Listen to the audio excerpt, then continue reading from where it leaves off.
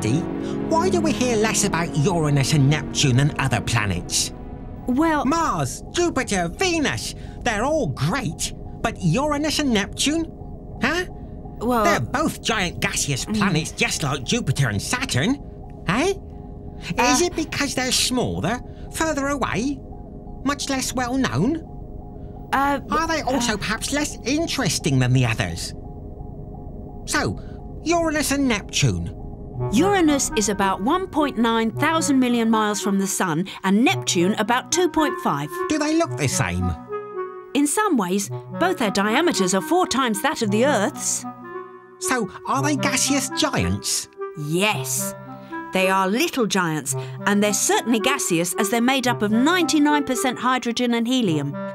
Uranus spins on its axis every 15 hours. Neptune does it in 16. I knew it! They're twin sisters! More like second cousins. Let's look at their differences. Discovered in 1781, Uranus appeared to people on Earth as a little green disk, but the probe Voyager 2 in 1986 allowed us to understand it better. There's nothing like seeing it for real.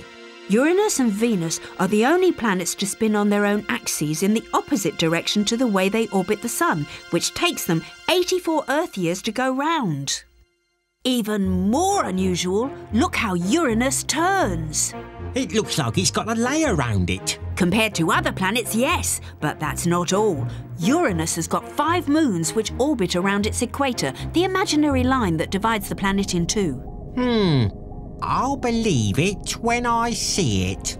Voyager 2 also discovered some rings, but they're much less important than those on Saturn. Wow! And anything unusual about cousin Neptune? Well, Neptune's already famous for being the first planet to be discovered by mathematical calculations. At the end of the 18th century, scientists noted that Uranus did not revolve in a perfect circle, meaning an unknown star was affecting its spin. In 1846, Leverrier calculated the mass and position of this body, so that all they needed to do was point the telescope in the right direction. It was whilst applying Sir Isaac Newton's gravitational laws that they discovered a heavenly body some 2,500 million miles from the Earth. Neptune. What? Without looking? Alas, Neptune's far too far from the Earth to observe the structure of its atmosphere, as has been done for Venus, Mars or Jupiter, for example. Does it have any moons? We know of 2, Nereid and Triton. One of the biggest moons in the solar system, which in many ways resembles Pluto.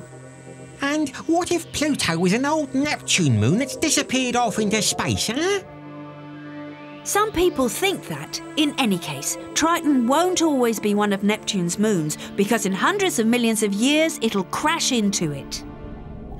Lovely fireworks then. So gradually we're starting to learn more about these planets. If they weren't so far away, we'd know them better. See ya!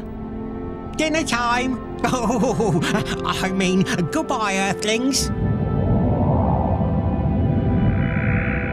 Why do we hear less about Uranus and Neptune than other planets? They are gaseous planets like Jupiter and Saturn, but they're 4 times smaller and much further away, so it's very difficult to observe them in great detail. And we don't know much about their atmosphere or temperature.